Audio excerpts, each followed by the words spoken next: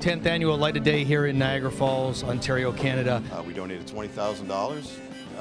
It's a good start, but we've got our sights set on bigger numbers for next year. There's a job to be done. It's tough. We've been doing this since 2007. It's a labor of love, to steal a Joe Grishecki line.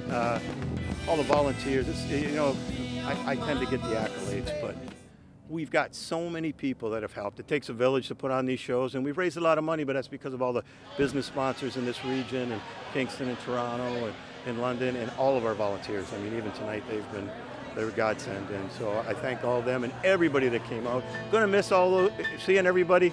Like I said, it's a lot of work, and so I don't want to say I'm not going to miss that, because there's a rush you get from doing all this.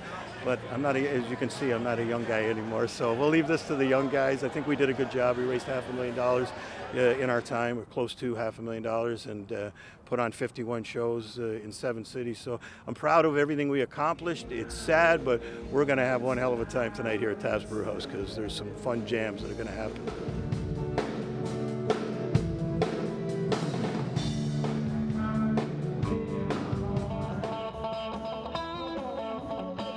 Post-COVID, the world changed, and the city's got a lot of great acts coming. We got A-listers now, and it's tough selling tickets. And I think we had a pretty good lineup with Teenage Head and Jay Clements, but the tickets weren't selling. And because we're a charity, we don't have the luxury of having extra cash to lose a few here and there. We have to make money.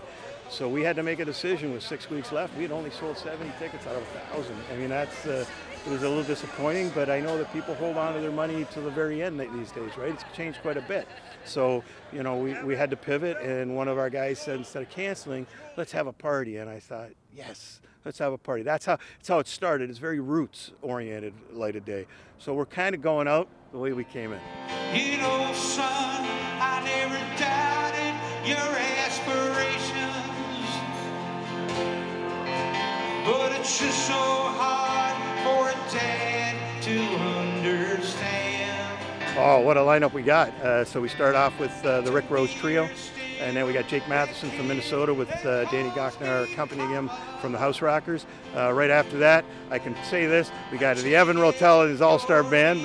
For the first time, Evan's actually playing Light of Day with a band. He's played Light of Day before, so to have your son play is cool. Right after that, we've got let's see, after that, LMT Connection, my God, with Mark Rogers.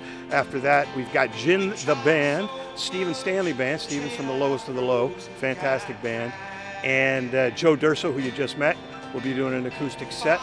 And to close this, Dave Ray from Teenage Head doing an acoustic set. And to close us all off, Bobby Mahoney and the Seventh Son from New Jersey. They've opened up for Bon Jovi. He's like my American son, and he's putting on a great finale. Everybody's going to get up and jam. I want to thank the Niagara region, all the businesses that have supported us, all the volunteers, all the businesses out in Kingston, all the businesses in London and Toronto who were our sponsors, and the volunteers out there. I especially want to thank the three amigos, myself, but Sammy Grasso, who ran Light of Day Toronto, Greg Campbell, who ran Light of Day in London, and Gord Hunter and Jeanette, who ran Light of Day Kingston. And a shout out to Light of Day Hamilton and Andrea Rahill and Peter Alkus, because they helped us put those on.